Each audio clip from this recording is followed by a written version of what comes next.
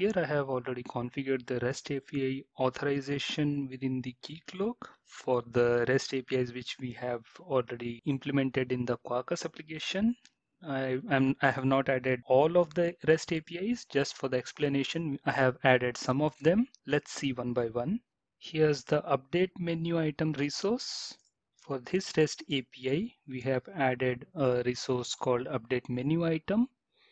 And for this, we have added a policy called update menu item policy. And the role assigned here is owner, because you have already seen here that this REST API was allowed to access only by the owner.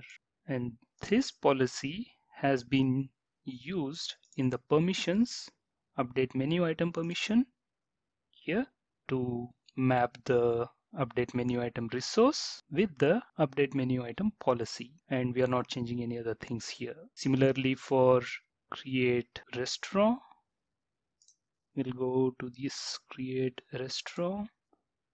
This restaurant REST API has a policy, create restaurant policy, and admin has the access to it. If you see, to create a restaurant, admin was required, and this has been used in the permissions, create restaurant permissions. Create restaurant resource is mapped with the policy within the permission. The other REST APIs are also similar to how I have explained here. Let's directly jump into the execution. The server is already running here in the Swagger. So owner was, if you see here in the users, Amar was the owner. But what I'm going to do is I'm going to use Suresh. Suresh is the manager.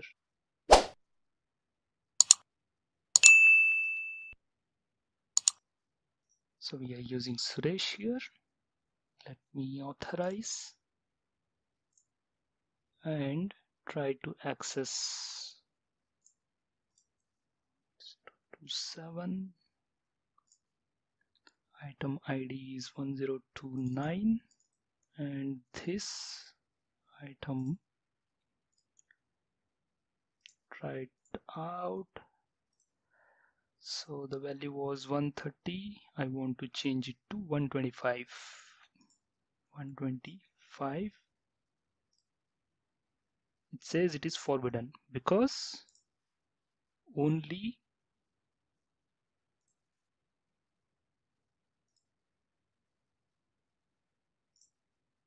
owner has the access, and owner here is Amar. So let me just log in using Amar.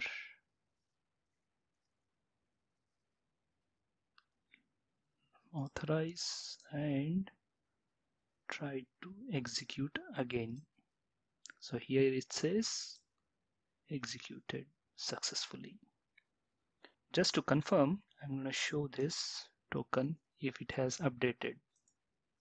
Let me paste here, and you'll be able to see this token, access token, belongs to Amar, and Amar has the role owner, which means whatever the configurations we have provided here are working the same way how they were working when these were configured within the quarkus application.